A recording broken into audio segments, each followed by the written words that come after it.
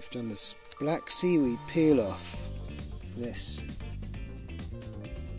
mask up peel. I can't read who it's made by because the writing's too small, but you saw the picture. This is now dry. Always leave it far longer than you think. I found the best way to peel these off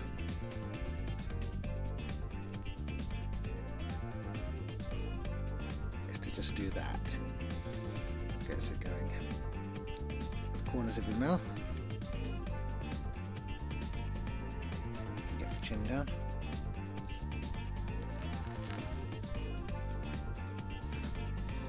Now I'm Batman.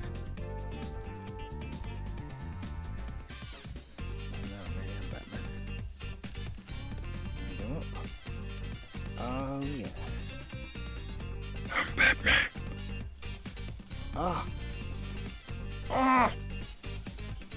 Honestly, this is the most painful mask I've ever had. This black seaweed one. Ow! It really hurts. It really hurts. So I reckon it's got to be one of the deepest cleans of all.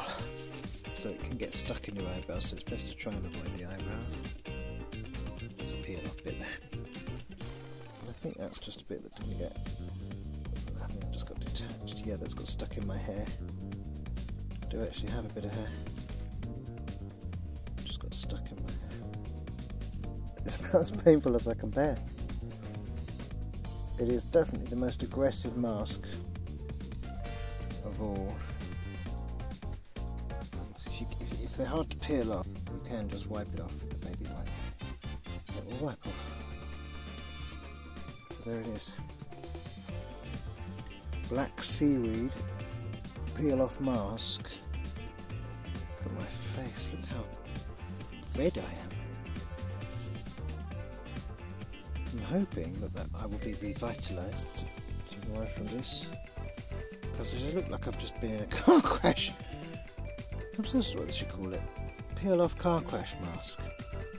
And then what I might do, I've got like a Manuka honey one. Put that one on, maybe in a day or two, to rehydrate and replenish and rejuvenate.